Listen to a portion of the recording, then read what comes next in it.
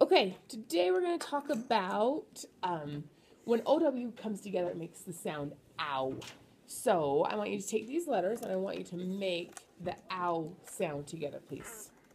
So let's sound out underneath it. Ready?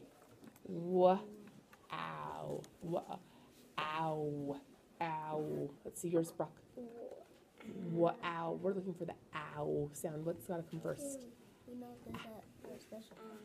What comes at the end? Ow. W, w. So it has to be at the end. Great job. Now I want you to turn that into the word cow. How do I make the word cow? Ow. Make sure you run your finger underneath and make all the sounds. Cow. Awesome. Now I want you to make the word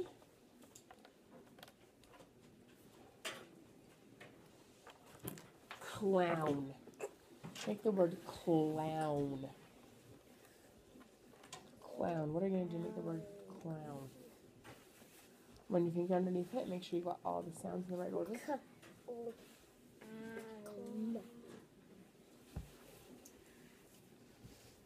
Great. Now, hand me those letters.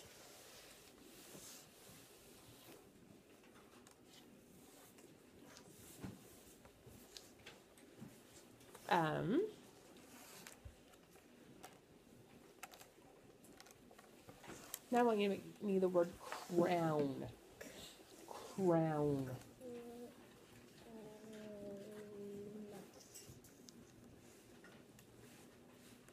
Oh, William, I love how you're running your finger underneath to double check to make sure you have them in the right order.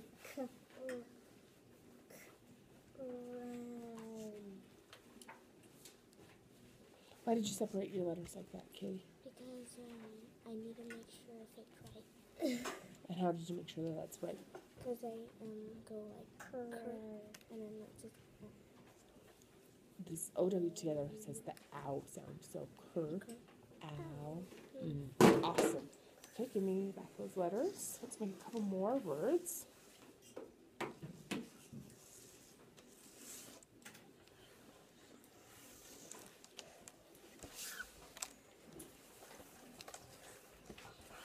Make the word crowd. There was a big crowd. Crowd. It's just like. How do you know that's the right order, William? I see an R and a cur. Mm-hmm. And these two make It's just L and C. And that cloud. So crowd.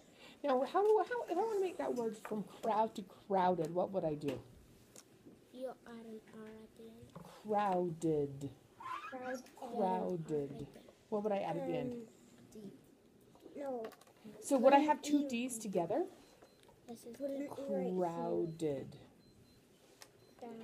Crowded. How would I make that word crowded?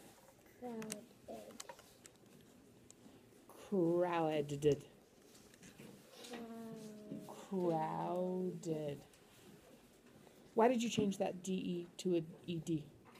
Because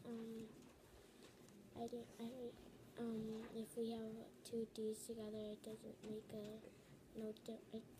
no sense. Right, it doesn't make sense to have the D's together. So now let's run our fingers underneath it. Ready? Crowded. Awesome job with your word book today. Today we're going to look for words that have that OW sound in our reading.